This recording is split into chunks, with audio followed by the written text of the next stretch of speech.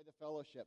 Right now, get your Bibles out and let's open up to James chapter 4. As we go through a series titled Life Tools, we are being instructed by the Word of God with the tools we need to be equipped for successful living, for godly living, for abundant living, for life to the fullest. And I tell you, I am so thankful for the wisdom that is found in the Word of God.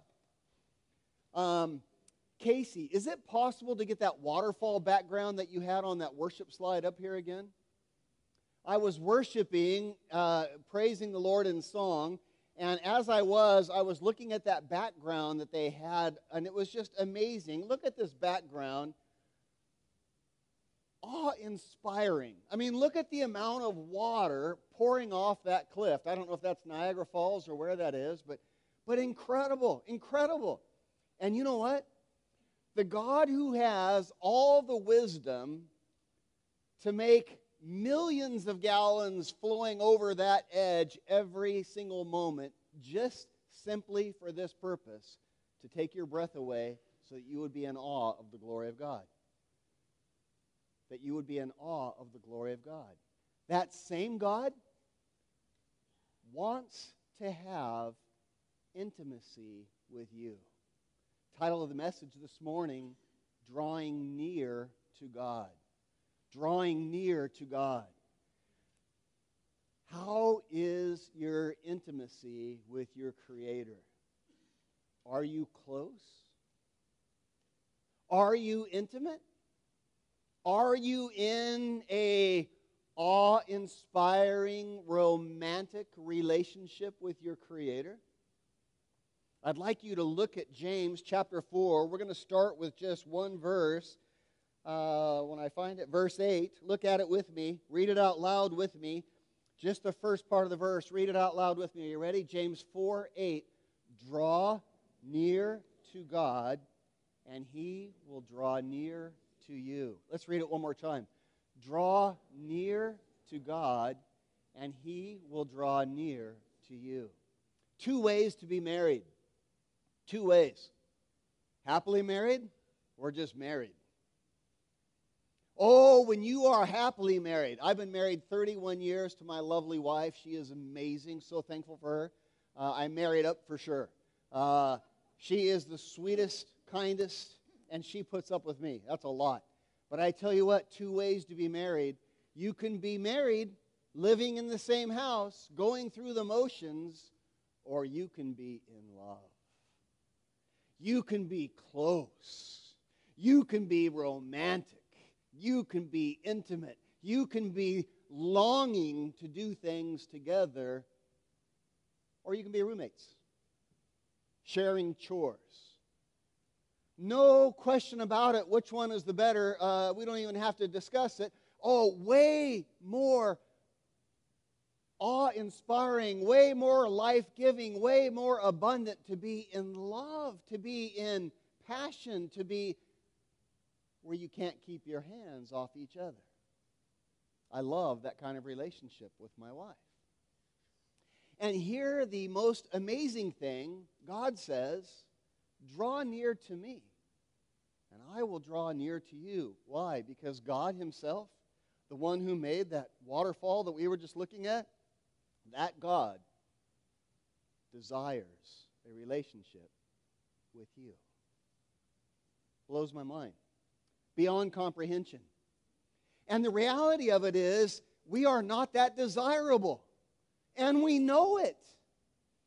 And because we know it, we have a hard time believing that this amazing, perfect God would desire intimacy with us. But that is the mystery of the divine nature of God. James has been showing us that God is madly in love with us, that He is the bridegroom, and He calls us His bride, and He wants this intimate relationship with us. The problem? Well, we're not so faithful. We have other loves. And I want to pick up kind of right in this point that James is making. He actually calls us adulteresses. Adulteresses? What is an adulteress? I know immediately we think of sexual sin, and rightfully so, because an adulteress is someone who cheats on her husband. An adulterer is someone who cheats on his wife. Yeah, who breaks that sacred bond of intimacy and love and goes a-whoring after other things. And God calling us here adulteresses, not speaking of sexual sin, but of spiritual passions that are being broken for foolish lovers. And we hear God's heart breaking as he reads this. Let's pick it up at verse 4. Let's try to grasp what James is pointing for us. He says, adulterers and adulteresses. And I think we mentioned a couple of weeks ago, adulterers shouldn't even be in there. In the Greek, there's just one word. It's in the feminine tense. There is no masculine tense. It's just adulteresses. To make it more palatable, or more understandable, they put in adulterers, but it really takes away from the text. It's really adulteresses, because he is the husband, the church is the bride. Adulteresses, do you not know that friendship with the world is enmity with God? Yeah, you're breaking the sacred relationship. You're cheating on God. Whoever therefore wants to be a friend of the world, we looked at that a couple of weeks ago. That means loving the world's ideology, loving the world's ways. If we do that, we make ourselves an enemy of God. Not that God's the enemy of us. We make ourselves an enemy of God. Verse 5, or do you think that the Scripture says in vain that the Spirit, that is the Holy Spirit of God, who dwells in us, yearns jealously? Remarkable. Remarkable. The Holy Spirit living inside of Victor. The Holy Spirit living inside of Tony. The Holy Spirit living inside of Kara. The Holy Spirit dwelling inside of Amy. Oh, what is he doing? He's dwelling jealously. Oh, I want you to choose me. Are you going to go after other lovers? Or are you going to seek me today? And the Holy Spirit is dwelling jealously in this adulterous bride that he has. But look at verse 6. Praise the Lord for this verse. But he, God, gives more grace. Amazing. Do you realize what that is saying? As we go off in our adulteries and other loves, God in his grace says, I will give you grace and I will bring you back to me. He gives more grace. Therefore, he says, God resists the proud, but he gives grace to those who humble themselves. Therefore, James says, submit to God. Resist the devil, and he will flee from you. Draw near to God, and he will draw near to you. Cleanse your hands, sinners. Purify your hearts, double-minded. Double-minded right there is a word that James uses. Nowhere else is it in Scripture. It's a word that James actually made up. He took two words and put them together. If you were to translate it literally, it would say double-souled. It would say two-timer. It would say part of you is here and part of you is here. How could that possibly be? Because our affections have been misplaced. Therefore, he says, lament and mourn and weep. Let your laughter be turned to mourning and your joy to gloom. Humble yourself in the sight of the Lord, and he will lift you up. Lord, may you give us understanding into this text as we begin to unpack it. Lord, may you help us to see and to grasp your great love for us. And Lord, your intent in this word to call us back to you as a virgin bride.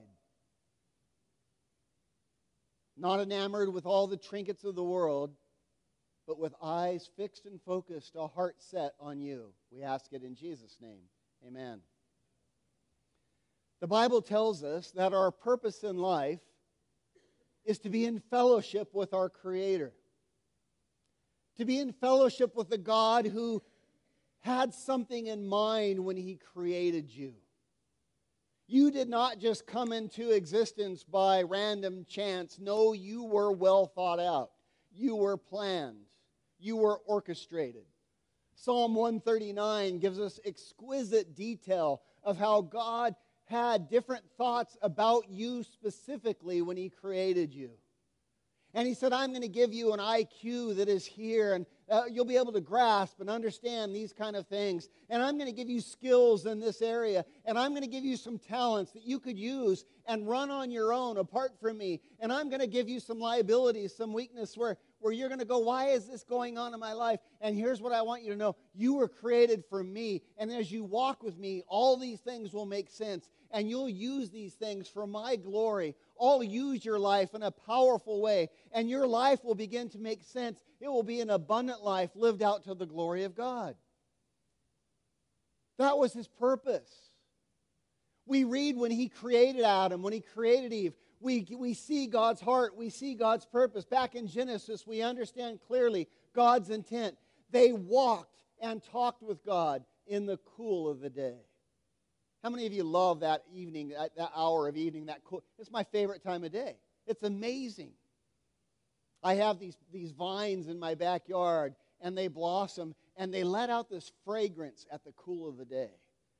Just a certain time where they just drop down. It's romantic. It's an aphrodisiac. It's like, just puts a song in your heart, right?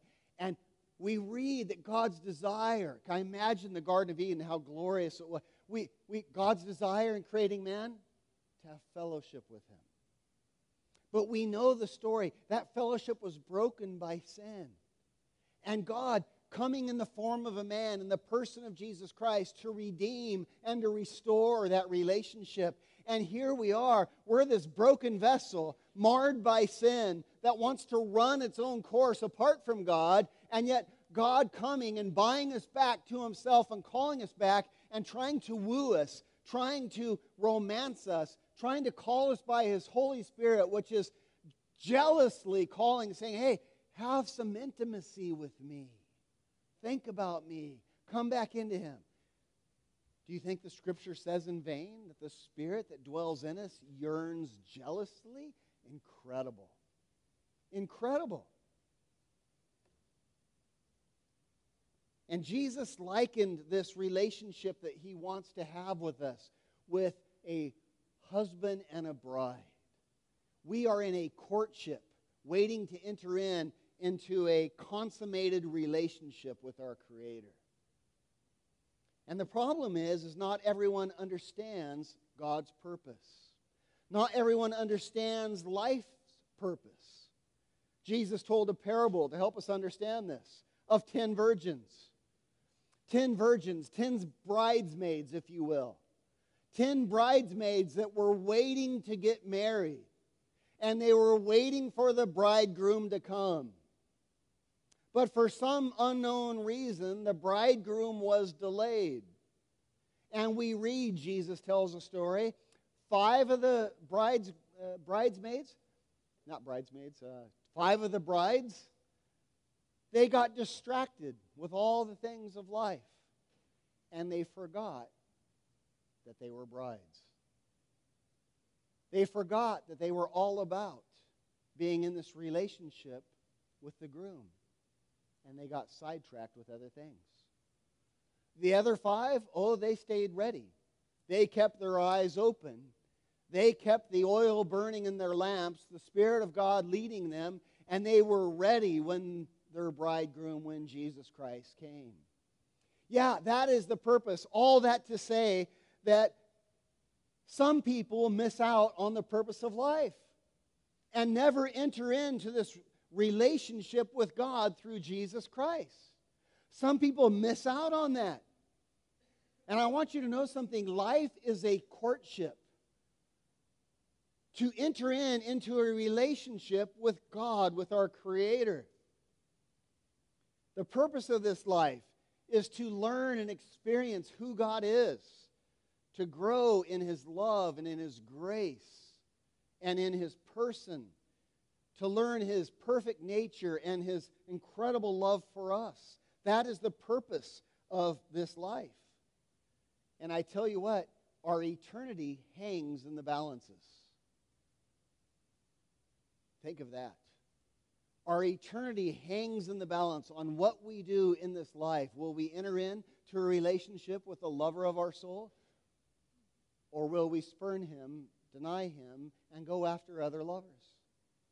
Eternity hangs in the balances.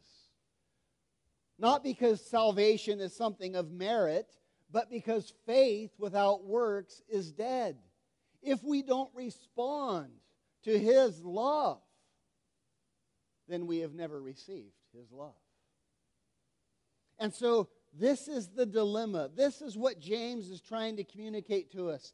Hey, we have this God who loves us, who is wanting to work in our life, who wants to transform us with His love, with His grace, and with His mercy.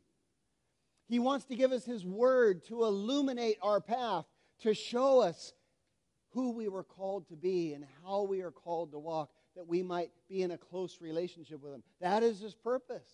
He gives us His Holy Spirit dwelling in us to lead, guide, and direct us in our steps. And we are to be on that path. He's speaking to our hearts. But the problem that James brings up is that we are unfaithful lovers of Jesus. That's what he means when he calls us adulterers. We are unfaithful lovers to Jesus. What does that mean? Well, it means that our heart is duplicitous. It's sometimes wanting God, it's sometimes wanting the things of this world. We're unfaithful lovers, prone to wander after other loves, after other passions. We are two-timers. We think we can be a friend of the world and a friend of God, and we learn, James taught us, no, it doesn't work that way. If you're a friend of the world, if you're loving the world's ideology, then you're now making yourself an enemy to God. You're going against God's ways. You're breaking your relationship. And I'm amazed at just how fickle I am that way. How I'm so prone to go astray. Do you ever feel that way? How just even though in my heart I want to walk after the things of the Lord, but I've got this adulterous spirit in me. Not what I want to do, that's not what I end up doing. I end up doing things I don't want. I'm torn.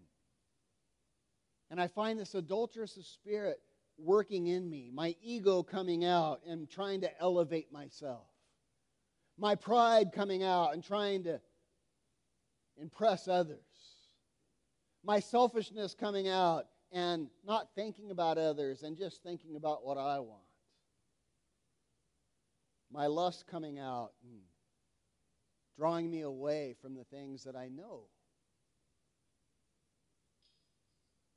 are the best for me, drawing me into things that I know are only going to destroy. And so we're these unfaithful lovers with the Holy Spirit then dwelling in us jealously, calling us to love Jesus above all else, calling us to Himself. And here's what I want us to see. In spite of our adulteries, in spite of our wandering off, Jesus is a faithful lover to us. We are unfaithful lovers to Jesus, but Jesus is a faithful lover to us. Jesus is faithful to us. He gives us more grace, verse 6 says. When we fall, He is patient, He is kind, He is abounding in mercy. And all through Scripture, we are told over and over and over again of His amazing favor and grace towards us. And I am so thankful for it. I love the Scripture that James took us into in that time of worship. Because what did it show? It just shows God's faithfulness to us. He is so faithful to us even when we are unfaithful to Him. And look at this psalm. Read it for me on your screen. Psalm 145. Let me hear you read this out loud. The Lord is gracious and full of compassion, slow to anger, and abounding in mercy. The Lord is good to all, and His tender mercies are over all His works. Isn't that incredible? Look what it says. He's full of compassion. As a father, I have been a father now for 27 years. 4 kids. And as a father, I am learning more about God's love for me by being a father than probably anything I've ever done in my life except study the Word of God. Why? Because even when your kids mess up, even when your kids go off track, there is a parental love that is stronger than any love that is human. It's a divine given love, I believe, that all you want is you want your kids to get back on track. And you don't care how badly they mess up. You just want them to get back on track. And look what it says. The Lord is gracious, full of compassion. The Scripture says, as a father pities his children, so God pities us. And He's full of compassion. He's not quick to get angry with us. I know we think He is. He's not. He's slow to anger. He's abounding in mercy. And He's just so tender to all of us. God delivered Israel out of Egypt by a mighty hand as a good father. Israel had fallen away from God, and they had found themselves in slavery, in the bondage of sin. Egypt, a picture of the world, a picture of sin. And they had found themselves in bondage to sin. And God delivers them from Egypt by a mighty hand. 10 incredible plagues brought on Egypt. The last one being Passover, a picture of Jesus Christ. And God delivers His people by a mighty hand. He then takes them to the out of the Egypt, and they come up to the Red Sea, and the Egyptian armies come in behind. And what do God's people do? Complain against God. Did you bring us out here to kill us? God is slow to anger, abounding in mercy. What does He do? He opens up the Red Sea. They pass through. Wow, God's amazing. Moses writes a song. Miriam writes a song. Everybody's American Idol. Right? Everybody's happy. We were just delivered. 3 days. 3 days. What, did God bring us out here to kill us? God is full of compassion, slow to anger. He doesn't get mad at them. He gives them water. He understands they're thirsty. And then what does God do? He gives them some instruction on how to live their lives so that they're not blown all over every time something goes wrong, thinking that He starts giving them instruction and teaching them as a good father. Giving them instruction so that they might look different than the rest of the world. That they might not get lost. That they might be able to endure some hardship. And as God is giving them this instruction, giving Moses the 10 Commandments, guess what they're doing? They make a golden calf. They call it Yahweh. A golden calf. They call it God. And they have a giant orgy. And to the golden calf, they say, this is Yahweh that delivered us from from Egypt. Amazing. And Moses, looking to God, going, what do we do now? God, your people, incredibly unfaithful. What are you going to do, God? God says, Moses, come back up the mountain. Moses goes up the mountain trembling. Oh my gosh, what is God going to do? Is He going to divorce us? Is He going to kill us all? What is God going to do? We've blown it so bad. Trembling, Moses goes up the mountain. And there, I want you to show you what God says to Moses. Exodus 34 on your screens. This is what Moses speaks to his orgy-laden golden calf people who are calling this golden calf orgy God. This is what he says to them. Read it with me. The Lord passed in front of Moses, calling out, Yahweh, the Lord, full of compassion and mercy. I am slow to anger and filled with unfailing love and faithfulness. Let's just stop there a minute. How many of you would be surprised by God's answer at that time? Yeah, if your hand's not up, you're not thanking. Right? What? Are you kidding me? This is who God chooses to reveal what he chooses to say, how he chooses to reveal himself to this people that have been so adulterous? Are you kidding me? Let's go on, the verse says. I lavish, read with me, I lavish unfailing love and mercy to 1,000 generations. I forgive iniquity, rebellion, and sin. But I do not excuse the guilty. Yeah, what does God choose to show? He chooses to show at a time when Moses was afraid they were all going to be zapped dead, at a time when Moses was going to afraid that God was going to say, hey, I divorce these people. God says, I am full of compassion, mercy, and grace, and you're still my people. But know this, look at the very last words he gives. But I do not excuse the guilty. Don't just think I wink at sin. Don't just think that everything's okay. No. If you don't repent, you will pay for your sin. You will be separated from me. I am calling you with jealousy, just drawing you to myself. But don't think that I just wink at everything. I don't. And so here we see how faithful he is. Look what God does. Look how he blesses. Look at how he just pours out incredible grace on his people. Imagine how hard it would be to love an adulterous spouse. To be a faithful husband, providing and doing your best to care and lead and bless and your spouse, and then to have your wife go a-whoring on you. Or the other way around. Imagine how hard that would be. And yet God chooses to love us that way. He's faithful even when we're faithless. It's his nature. And I am blown away at that. Jesus is so good for us that it's hard to believe that he could really love us that much. Jesus is so faithful that it seems too good to be true. And that's one of the problems with our faith. It just seems too good to be true. Who would love me after I failed like that? Who would love me like that? Who would love me when I've been so unfaithful?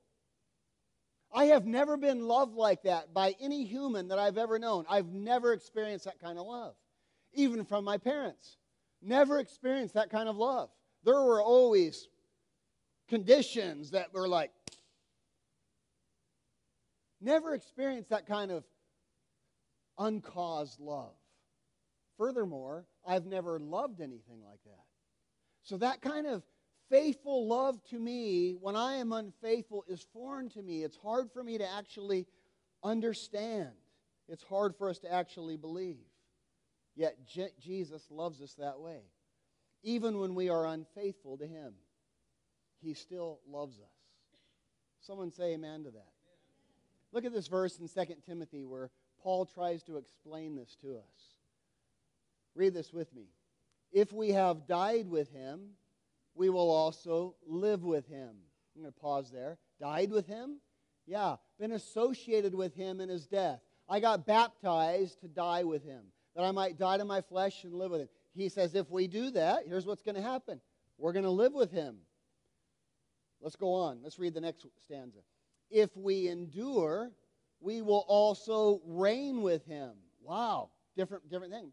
Yeah? If you associate with Jesus at his death and resurrection, you're going to live eternally. New subject. If you endure hardship and live for Jesus Christ, if you are a builder of his kingdom, if you are serving him, you know what's going to happen? You're not only going to live with him eternally, you're going to do what? You're going to reign. You're going to be given great rewards. You're going to be given authority in the kingdom to come. Not everyone resurrects equally. Some resurrect with a greater resurrection than others. There are greater rewards in heaven. And here's what he says. If we endure, we're going to reign with him. Next stanza, read it with me. If we deny him, he will also deny us. Yeah, he won't force us forever. If we refuse to be in a relationship with him, okay, I won't make you. But look at the next stanza. Look at this. If we are faithless, he remains faithful, for he cannot deny himself. When his people went a-whoring and did a golden calf, he remained what? Faithful. Because he cannot deny himself. It's who he is. It's who he is. I'm not going to be faithless to you just because you're faithless to me. I'll hold you up. I'll bring you back. I'll restore you. It's who he is. And to Moses, he said, listen, Moses, I want you to know, yeah, I know everybody messed up. Yeah, I know it was bad. Yeah, I know it was really ugly. Here's the deal. I'm gracious, I'm merciful, and I'm forgiving.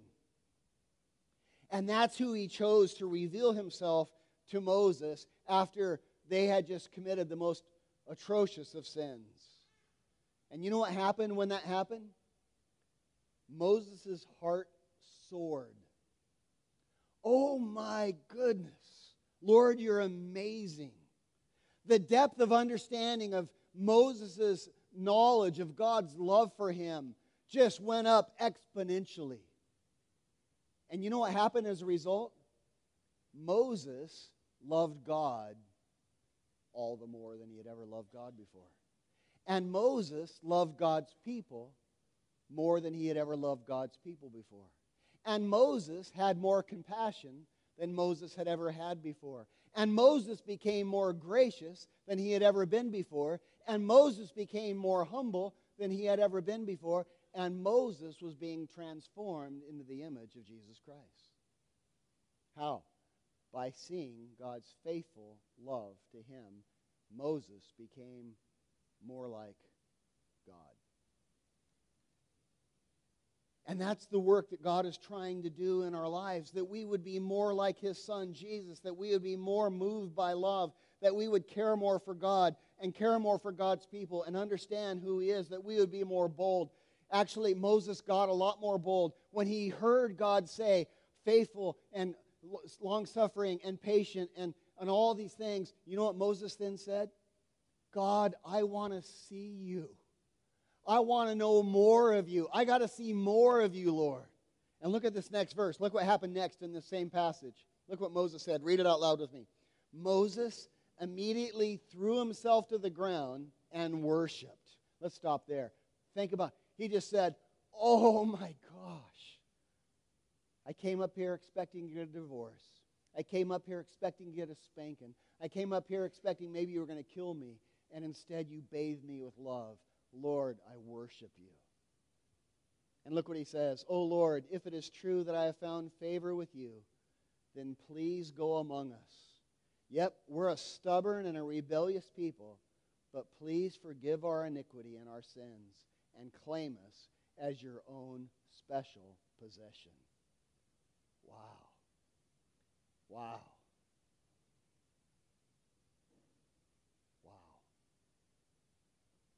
Lord, claim us as your own special possession. You know what you are to God? You know what you are to God? You are his own special possession. He created you that you might know how great his love for you is, and that you would respond with awe and wonder and be transformed by not your greatness, by his greatness, by his love. So he says, Lord, I want to see you. I want to experience you. This verse goes on. Look what happened. The Lord replied, listen, I am making a covenant with you in the presence of all your people. I will perform miracles that have never been performed anywhere in any nation or in all of the earth. What's he saying? Yeah, I'm pouring my grace, my mercy, my love upon you. Why? So that I might use you and do works in your life, heal your marriage, heal your family, heal your life, heal your ego, get rid of these bad qualities in your life, transform you completely, do the most miraculous work in you so that all the nations of the earth will go, wow, look what happens to those people who are in relationship with God. Let's go on what the verse says. And all the people around you will see the power and the work of the Lord, for it is an awesome thing that I will do with who? You.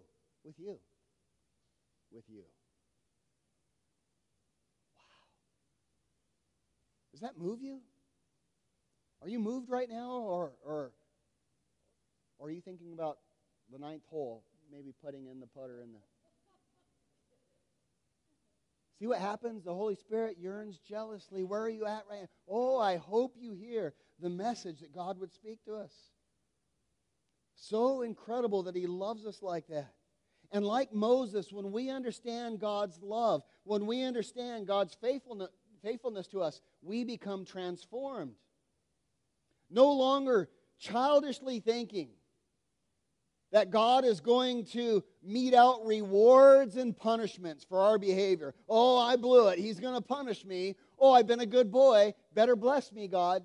Childish thinking. Childish thinking. It's a creepy guy who takes a girl out and thinks, now you got to sleep with me. It's a creep. That's not love. And it is childish thinking when we think that God exists to mete out rewards and punishment for our behavior. It's not who He is. Not who He is. And Moses, now understanding that, now becomes empowered to live for God and be transformed. We become overwhelmed with gratitude when we understand His love for us, and it changes us. Somehow this sovereign, infinite God would take interest in me so much so that He would even give His Son on the cross to bring me back into fellowship. Even when I'm wandering off and going a-whoring, He would say, no, I want you back. I know you don't know what I'm doing. I'm preparing everything for you. I'm trying to bring you back, and I will eventually woo you. Will you listen? And when we understand, when we grasp it, it changes us from the inside out. And the Bible says, hey, when that happens, what can separate us from the love of God? What can separate us? Hardship, sickness, bankruptcy, peril, sword? Nothing can separate us from the love of God once we understand His love. Nothing. And that's what He is trying to do in all of our lives right now. What are you trusting in? What are you relying on? How are you viewing God? Do you understand how faithful He is and what He wants to do in your life? He wants to give us His unmerited favor all the time that we might be transformed.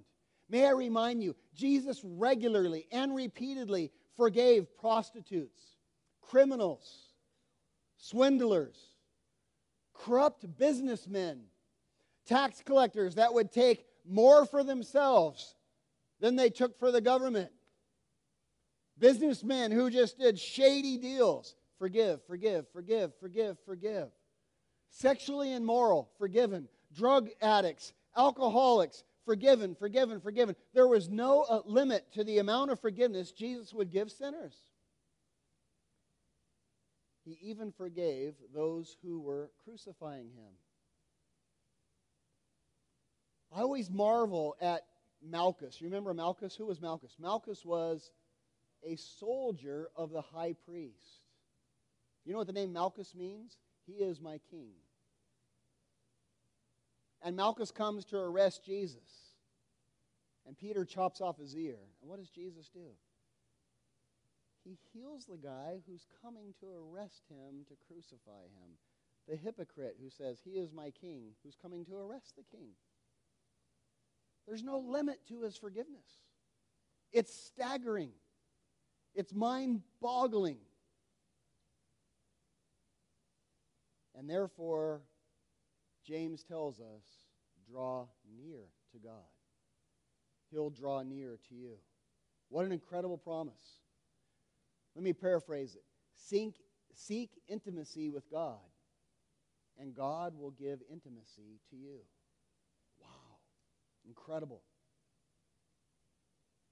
When I was a junior in high school, I was smitten by a high school cheerleader. She was stunningly gorgeous. Her name was Michelle. She was a senior. Super popular. I was a junior. We started hanging out a bit, and I was enamored. Problem? Michelle, she was out of my league. And I asked Michelle out, and you know what happened? She said, no, let's just be friends. What happened? Oh, I want to grow in my relationship with you. I want more intimacy. Problem?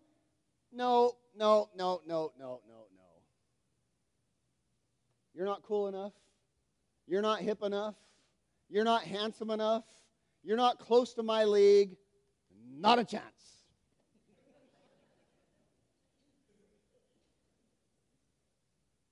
And so I had to worship from afar.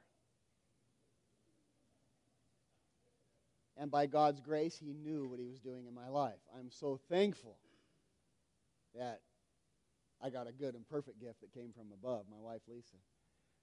But as a foolish boy, my heart was broken. Why? Because, I wanted to come. And it was like, no, no, no, not possible, not possible. God is so far out of our league. God is so far out of our league. Michelle was out of my league because I was a senior. Excuse me, she was a senior, I was a junior. She was gorgeous, I was ugly. She was so far out of my league that it made it impossible. But I tell you, as far as Michelle was out of my league, God is infinitely further out of my league. Infinitely further. And here's what God says: draw close to me, and I will draw close to you. I tell you what, that is incredible. That is incredible. And all through Scripture, that's what Jesus did. That's what we heard. Old Testament, New Testament, it's all the same. This constant message from God, come to me. Jesus said it this way: come to me, all you who are weary and heavy laden, and I will give you rest. I'll bless you. Over and over, Isaiah 55, oh, come, all who thirst, come and receive, come and buy milk without price, the finest affairs, the most amazing meal. Come and receive. I'll give it to you. Abundant mercies of David. I'll just bless you. Everyone who thirsts, come and buy.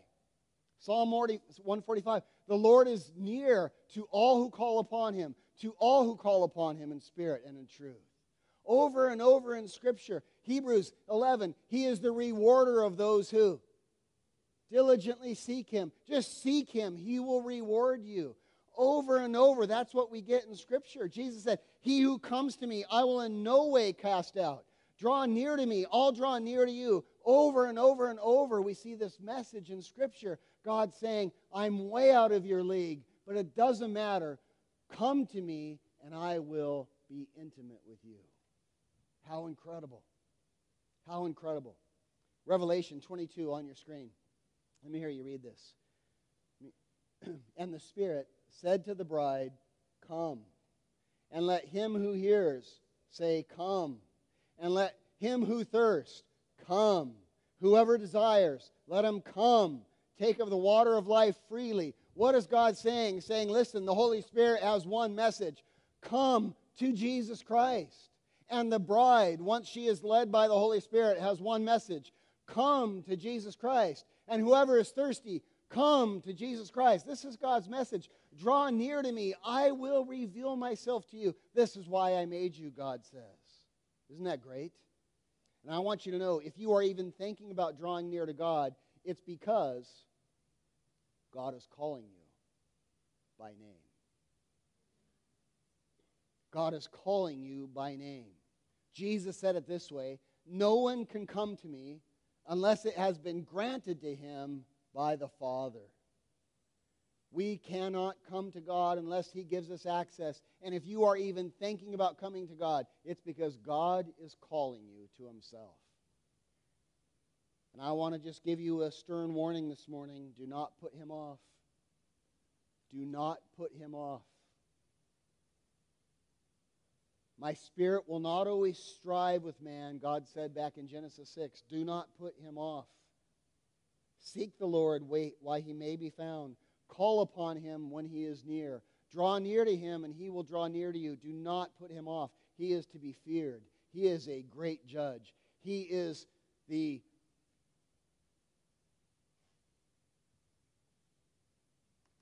one who loves you enough to give you what you want. And if we spurn Him and spurn Him and spurn Him, and we say, no, I don't want a relationship, I don't want a relationship, I don't want a relationship, you will enter into eternity separated from God, separated from love. And the Bible says it is weeping, it is gnashing of teeth, it is backbiting, it is backstabbing, it is cruel, it is no place for you, no place for man. It was created for Satan. And so we need to stand in fear. We need to stand in awe and realize how gracious God is, and now realize that He's calling us for a reason, that we might draw near to Him. I want to close. I want to give you, in the last 10 minutes, I want to give you 3 ways that we can draw near to God. 3 ways to draw near to God. How do we draw near to God? James tells us. He tells us. Look what he says first. Verse 7. James 4, verse 7. Read it with me. Therefore, what does it say? 3 words. Submit to God. What does that mean? Submit to God's authority. What does that mean? Well, it means that we are no longer to decide for ourselves what is right and what is wrong. We're to submit to God's authority. No longer doing what is right in our own eyes. Instead, aligning our will to God's will. Having a reverence for God's authority. When God made man, when He made Adam, He gave them one instruction. Actually, 2 instructions. I take that back. One instruction, enjoy life. Fill the world, rule over it, multiply, have intimacy with your wife, produce children, rule the world, have dominion over it. That was one command. The other command? What was the other command? Do not decide for yourself what is right and what is wrong. Do not decide for yourself what is right and what is wrong. The day you do that, you'll be separated from me. The day you do that, death will come upon you. The day you do that, your life will fall apart. Do not decide for yourself what is right or wrong. Don't partake of the knowledge of what is good and what is evil. Let me decide what is good and let me decide what is evil, and just listen to me. And so, submitting to God's authority means that we no longer decide for ourselves what is right and what is wrong. We see ourselves as servants of Jesus Christ. That's what it means to submit to His authority. Lord, I'm your servant. I want to serve you. I want to walk in your ways. Your ways are amazing. I want to walk in them. We're members of His kingdom. We understand that He has a purpose on our life. We call this church the Mission Church, that we might all embrace this mission that God is calling us to. God has a personal calling on your life. I was talking with my daughter last night in the hospital room as we were visiting my mom, just her and I. And she goes, God's calling on my life just seems like so far off. It seems like so romanticized. Seems like, how do I know it? And I said, oh man, baby, it's real. Now walk in this calling that God has on your life. Walk in it. How do I do it? By submitting to His authority. Let Him decide what is right and what is wrong. Let Him direct your paths. You are to be on a mission. You are to be telling people about Jesus Christ, are you? You are to be walking in His ways, are you? You are to be bringing others to Jesus, are you? You said, no, I can't do that. I'd be embarrassed. What would I say? Do you want to go to summer nights with me? It's not that hard. As you're talking to somebody at work and they're sharing their hardships with you, what do I say? Hey, can I pray for you? It's not that hard. Hey, you want to come to mission group with me? Hey, you want to come to church with me? It's not that hard. Submit to God's authority. Walk in His ways. Walk in His ways. Submitting to God's authority means we do what God tells us to do. It means that we love God more than we love money. It means that we put Jesus first in our finances. It means that men are the spiritual leaders in their homes, showing their wives, their family, their church, their community, what it means to put your family's needs above your own. Submitting to God means teaching your sons and your daughters the lordship of Jesus Christ. Submitting to God means that we're raising them in the admonition of the Lord, our kids, our families. Teaching them that love is an action. Love is as love does. Love isn't a feeling. We're teaching them the ways of the Lord. We're teaching them to respect authority, that character matters, to take responsibility for your own actions, to bring things back better than you borrow them, to realize that life isn't fair. Don't give in to it. Rise above it. To realize that there are moral absolutes. Some things are black and white. There's not moral relativism, that we have to learn God's way. Yeah, that's what it means to submit to God's authority, to walk in His path. Submitting to God's authority means our ideas about sexual behavior are brought into obedience of Jesus Christ. Submitting to God's authority means that we're modest in the way we dress. I walk through the halls at the Forum here in town, and I'm just amazed at the way women are dressing. Submitting to authority means that we listen to what God says. You go to the beach, it's amazing how far we have gotten from God's ways. There are more, it's ridiculous. I won't even just,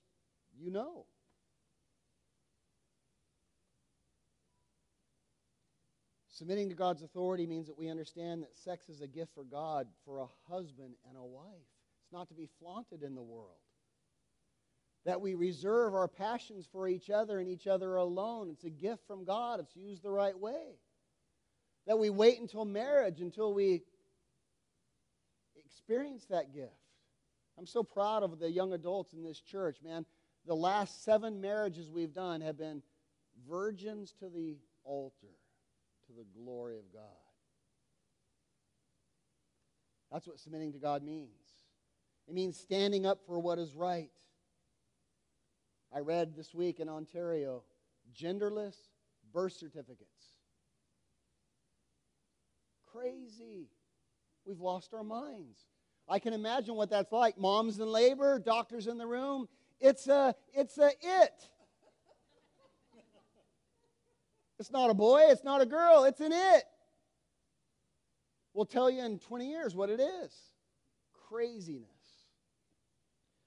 Submitting to God means obeying God. It means putting His will over our will. It means disciplining ourselves to obey God because He is God. His ways work. And we walk in them, we're going to be blessed. Look what else he says. Number 2, submitting to God means that we resist the devil. We resist the devil. I want you to know Satan has 2 primary tactics that he uses. They're very effective. 2 primary tactics. Do you know what they are? Number 1, to deceive. Number 2, to condemn. And we have to resist both of those. To deceive and to condemn. He loves to deceive us. You don't need to submit to God. You don't need to submit to anyone. Do whatever you want. Follow your heart. Just follow your heart. We think that's a good thing. Not a good thing. Why? Because my heart is deceptive. We don't follow our heart. We follow God's will. Do what's right. Just do what you think is right. Whatever is good for you. There are no absolutes. Just serve yourself, and it sounds good to us. And so we cheat on a test when we need to cheat on a test because it helps me out. We lie when we want to lie because it helps me out. And we're told by the world, choose your own morality. Do sex your way. It's your body. Do whatever you want with your body. It's your body. Act like you want to. Buy what you want to. Do what you want to. And you know what happens? It works for a little while. It's real attractive. It seems like it's going to be fun. But you know what happens? Life begins to unravel. And we get empty, we get lonely, we get broken. And Satan then moves into his second nature. He then starts to, after he's deceived us, he starts to condemn us. You're not a good person. I can't believe what you did. You're so bad. You're so messed up. And he begins to condemn us. You're a loser. You're worthless. You put on a front, but you're a failure. You're unlovable. You're not good enough. God's not for you. You don't deserve God's love. You don't deserve... And that's what he does. He's the accuser of the brethren night and day. And James says, hey, I want you to resist it. I want you to resist his temptation. And I want you to resist his condemnation. Resist him. That's what it means to resist him. Run to the truth, not to the deception. James says, hey, when you're facing temptation, remember this, it's not a good gift. I know it looks amazing. It's not a good gift. When that girl's immorally dressed, guys, and she goes walking down the beach in her cheeky little bathing suit, remember this, it's not a good gift. I know it looks amazing. It's not a good gift. Well, how do you know? Here's how you know.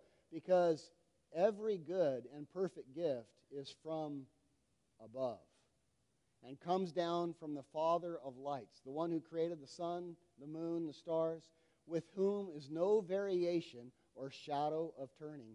Of his own will he brought us forth that we might be the firstfruits of his creation, that we might be those who walk and talk with God in the cool of the day. We avoid his deception. We avoid his condemnation. The last thing we do is we plead to Jesus for a pure heart. Look what he says in verse 8. Draw near to God, he'll draw near to you. Cleanse your hands, sinners. Purify your hearts, double-minded. In other words, acknowledge that, hey, I've got this torn issue here. I love things that aren't good for me. Just acknowledge that and ask God to purify your heart. Look what he says, lament and mourn and weep. Let your laughter be turned to joy. Let your laughter be turned to mourning and your joy turned to gloom. Hey, God's not a downer. He's not saying walk around with a sad face. Here's what he's saying. He's saying, realize the things that I'm calling you to are good. And the things that your flesh are desiring, the partying and are not good. And mourn those things. We get a perfect example of this in Luke chapter 5 with Peter. Peter was very early in his relationship with Jesus Christ. He had heard Jesus teach a few times, and he was in awe. But he's still a fisherman. He's still doing his own life. And one day, Peter had been fishing and hadn't caught anything and brought the nets in, and Peter's there washing off the nets. The day's done, and Jesus says, hey, can I borrow your boat? It was at the Sea of Galilee. Can I borrow your boat? Peter says, sure. Jesus gets in the boat, goes off just a little ways out into the ocean, and from there preaches a sermon because the multitudes had started gathering. And he gets away in a little boat and preaches a sermon to the multitudes. And he comes back in, brings the boat back in, and he wants to give Peter a reimbursement for the boat rental. And he doesn't have any money. So he tells Peter, get your nets, get back in the boat, put your nets in the water. Peter goes, hey, are you kidding me? We've been fishing all day, haven't caught nothing. Peter, put your nets in the water. Tells them plural, nets. Put your nets in the water. Peter reluctantly gives him a smart aleck, all right, whatever. And he goes and he does it. He puts one net in the water. So many fish in that net begins to break. Told you should have used more nets, Peter. He comes back in. You know what Peter says? Peter says, depart from me, Lord. I am a sinful man. What happened? Peter got a glimpse of God's holiness. Peter got a glimpse of God's sovereignty, and his laughter, his prideful, arrogant heart that says, hey, I've been fishing all day, I know better than you, was humbled, and his laughter was turned to mourning. That's what James is teaching us. That's what James is teaching us, and he says, hey, plead with God for a pure heart. Why? Because at times we're double-minded. With one eye we love Jesus, with one eye we love lust. With one foot we walk towards Jesus, with one foot we walk towards sin. With one mind we think, oh, God's amazing. With another mind I think I'm amazing. And he says, hey, plead with Jesus for a pure heart.